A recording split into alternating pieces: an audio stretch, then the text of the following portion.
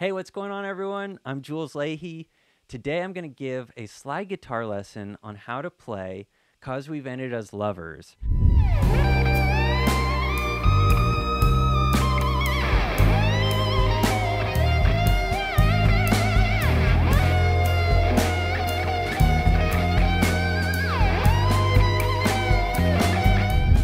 This is my personal favorite Jeff Beck song. We just put a video out of my band performing this, which has been getting a lot of great feedback, so thank you guys so much for checking that out. In the comments for that video, Larry Scott asked, I hope there's a video lesson coming on this, so here you go. So this song is in the key of C minor, and right off the bat, there's a really cool thing about playing in C minor.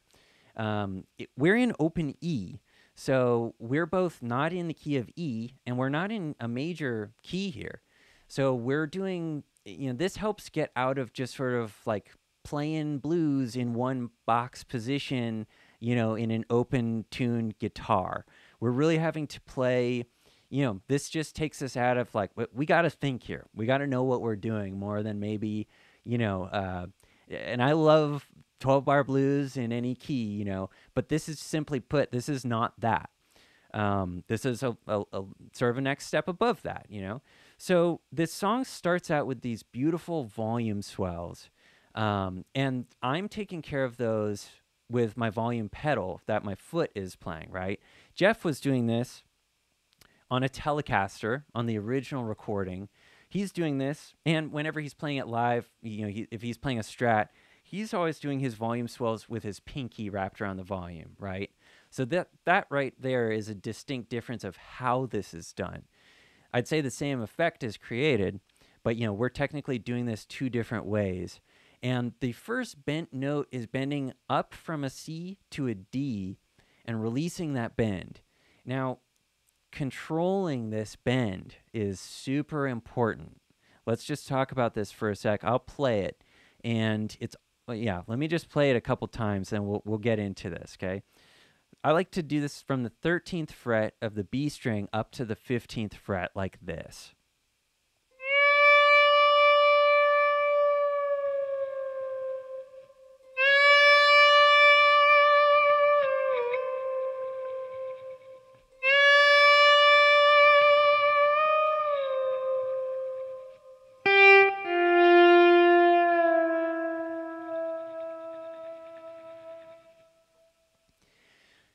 So these are subtle, well, subtle might not be the right word. They're handled delicately. It's not, you'll notice also, at least when I'm listening to the original, that there's not a ton of vibrato on those first few notes. This is really interesting. Try to restrain yourself, okay?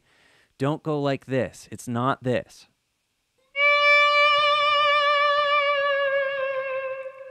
Right? It's not like,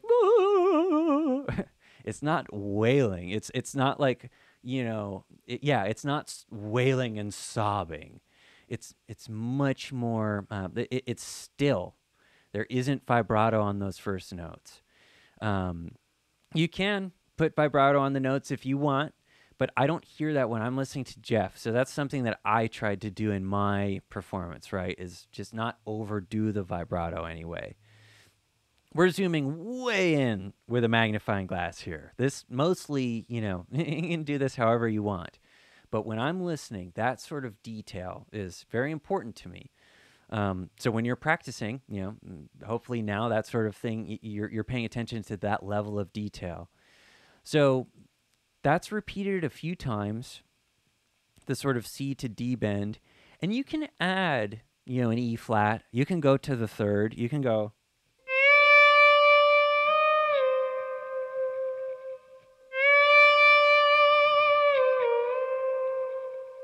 Add those little notes right above and below.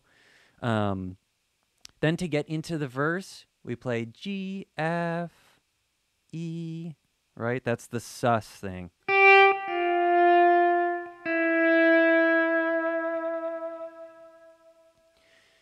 Then that whole intro is repeated. We do that same bent note, through. The band has now entered. And now the melody comes in. And I want to just show you guys how to play the melody. it's really awesome in this open tuning. I think there are some great things that'll help maybe break out of the box, like I was saying in the intro. But here is the melody.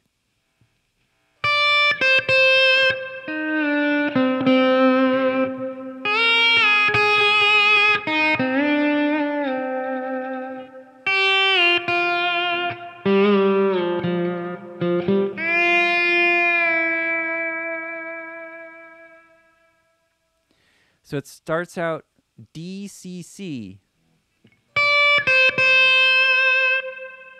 And now down to the E flat. So that's at the 9th fret of the G string, G sharp string, you know, 3rd string. So D, C, C, 10, 8, 8 on the high E. 9, 8 on the G string. And then we come down to the A flat major 7 chord, and we hit B flat to A flat on the high E string. This is fret 6 to 4. Now, conveniently right below that on the B string is the next melody note. So this second part of the melody is like this.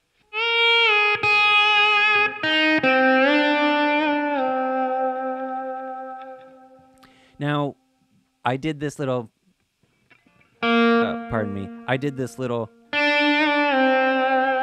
you could go like this, you could go,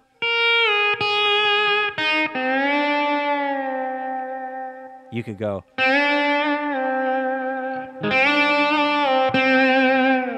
you know, there's all sorts of little ways of making it sound like you in there. So maybe start copying me 100%. And then see what comes out of, you know, ways that you like to play. But just to show you that, you know, there's room for expression the entire time we're playing this melody. Then we come down to the F minor chord. And we go G, F, F. And I love this. Down to the 4th string.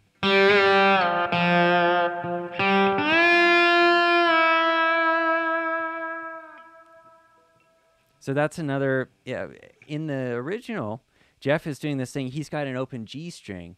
So he would play his G string, which sounds this. And then he would come back and do one of those behind the nut. He would bend the note up a little bit. We can't quite do that, you know, so I like to imitate that by doing something like this.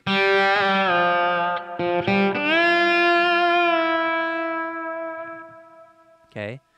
Now, the second time through, same melody, so same exact notes, and what I like to do is not do it exactly the same both times around.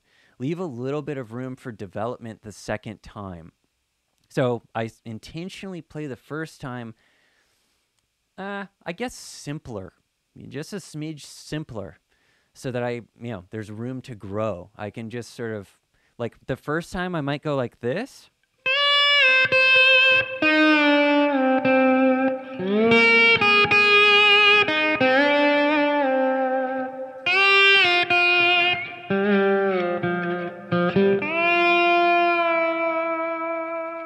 Now, second time through, I'm going to embellish a little bit.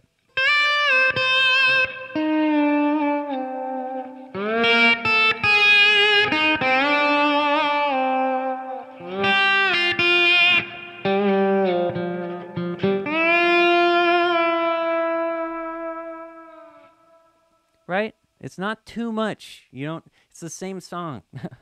So just a little bit more, just stretching it out a little bit more. This might sound like, yeah, I get it, but I'm trying to explain this because this is really how you take like one idea, that one melody, and get more out of it.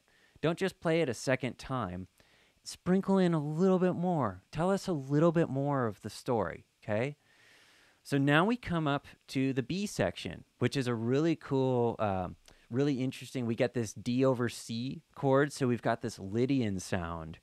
And this presents kind of a funny thing on slide because of the tuning. It's a little inconvenient. I like to play it down here on the 4th string like this. This is starting on the G, so the 3rd fret, and we go like this. We go 3, 5, 4, So it's like, uh,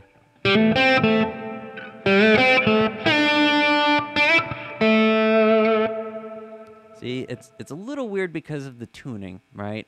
This is easier to play. This part, anyway, is easier to play in a standard tuned guitar. But nothing that we can't get through with a little bit of work and a little bit of conscious effort here. So, also, I think in the video, I specifically actually went like this. I went up into the D from below. So I went like...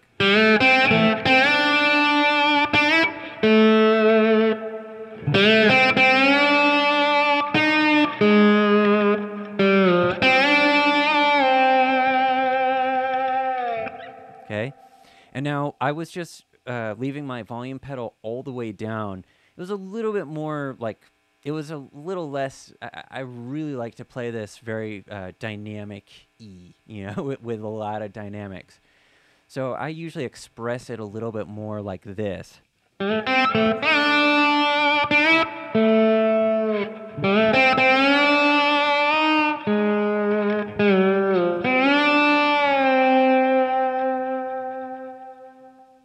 See how, you know, it's a little more storytelling mode there than just teaching. So that's something that and I'm going into much more detail on volume pedal stuff in a separate video just for that. But if you watch me and listen to me play and you think, oh, there's this dynamic thing happening, know that that's going on with my foot. Okay? That's what's going on. My foot is doing that so that, you know, I've just sat here and practiced, and it's a big part of my sound. So if notes are breathing in this way that, like, they might not be breathing for you, try getting a volume pedal. Okay, that's the trick. Anyway, back to the bridge. So melodically, this is not super hard to play. It's just kind of weird down here for the bottom half of it. And what I like to do for the second half of the bridge is simply take it up an octave and go like this.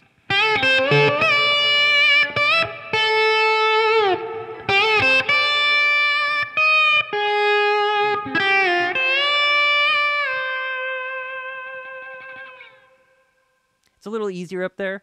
And just like I was saying with the verses, instead of just playing it exactly the same way, it helps split it up, you know, helps develop it, helps get it going somewhere, right?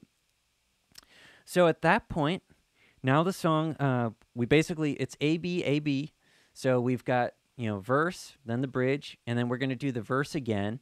And to develop the verse this next time, I'll do some other little things. Like, I think I went like this. I think I went...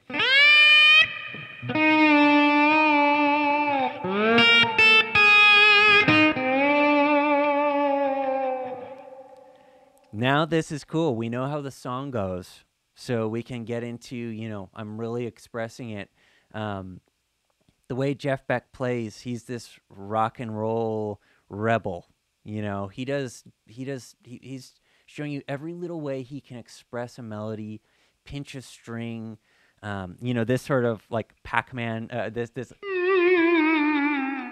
You don't want too much of that. It's kind of silly, but I really love going.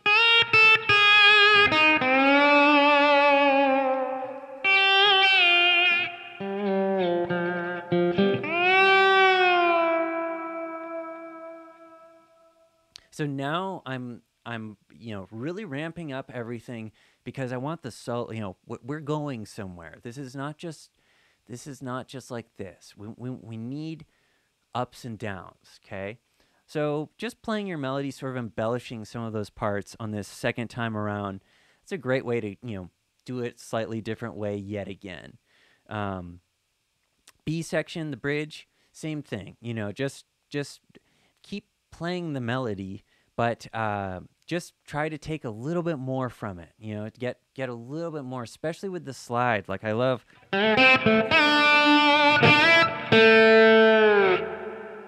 You can fall off, right? You might go like this.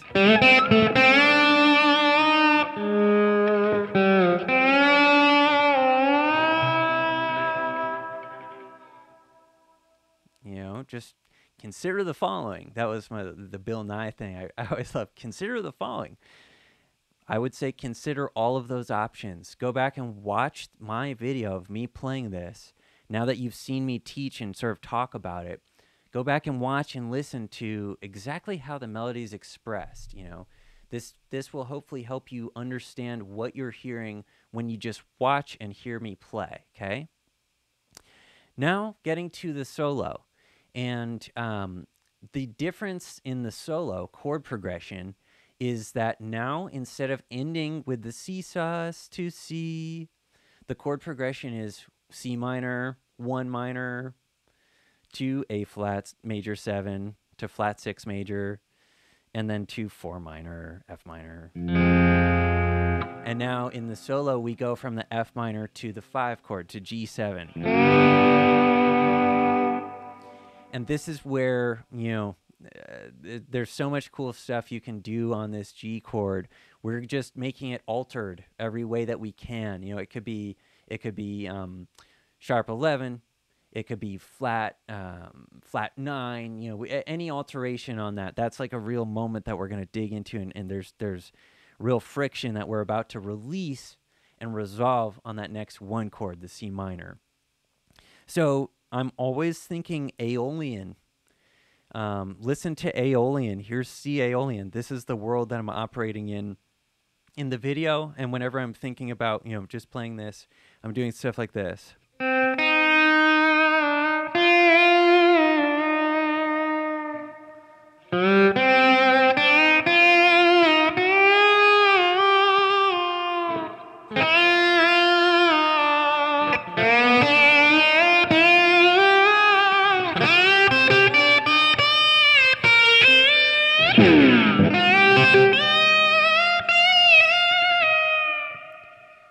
Okay, so it's not just like blues. I am not going like this.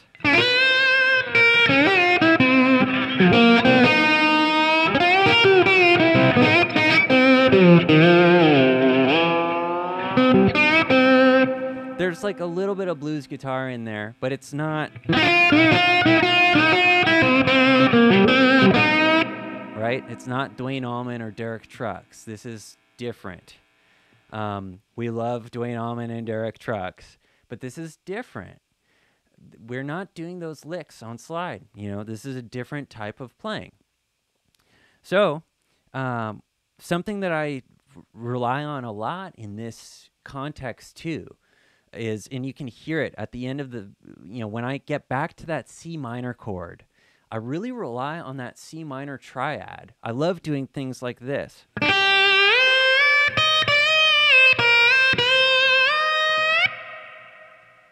So that's starting on the 5, starting on the G.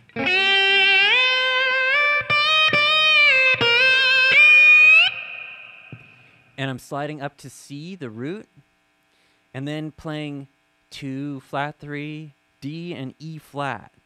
So this whole line, and this really outlines all of C. You know, there's more notes that we could play, but this is just, you know, if you can do this down here, later on in your solo, something I did is I just moved that up an octave. And it really has an impact if you can get us to that point, and then you're just, you know, clearly outlining these chords like this. So down here.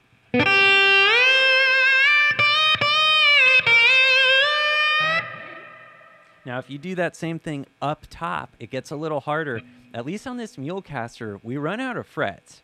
So my SG has more frets once you get way up here. But if you do that same sort of thing up here on a Mulecaster, you just have to really watch your pitch once you go off the fretboard. In that video, my pitch was, it sounded pretty good. I got, you know, I really went for it with some of those notes, and they sound really good. So I would encourage you to try sometime, you know, way up in the Netherlands up here, you know, way up where we run out of frets. Try seeing how well in tune you can play something like this.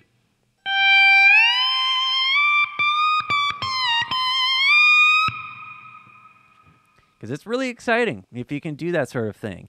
And then once you're up that high too, now there is this knack to, you know, it is really cool to come up here and just kind of play some like ripping position-based licks.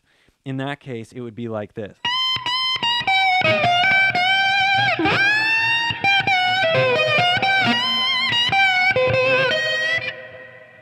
Okay, so I'm not.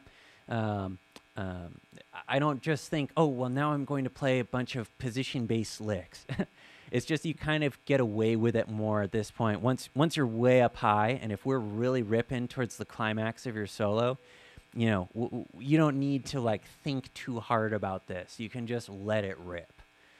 So then after letting it rip, the cue for the band, and this is the original, this is actually a Les Paul lick that Jeff Beck loves. Jeff Beck loves Les Paul, and so this is a little nod of the cap to Les Paul. He does this lick on the F minor chord, and this cues the band to go back to the verse. They play the C sus, C, and then we go into the bridge after this. The solo continues, but that lick is really cool. It starts on the high G at the 15th fret of the E string, and you go like this.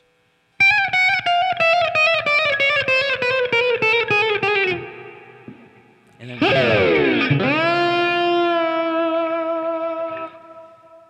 and that's Les does that in a few recordings, but might be How High the Moon. I think he does that.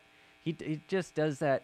Tiger Rag, I think Les Paul does that, and it's just a just a little clever, smart aleck, funny lick, But that's definitely a Les Paul nod. Anyway, that gets us out of the solo section and into the bridge. And after the bridge, we conclude by doing the intro. And it's the entire intro where we go one time through the chords with this.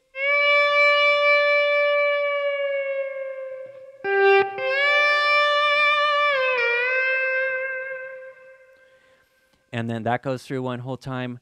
The very last time with the band. The very last time with the band, we go way up high. We go like this.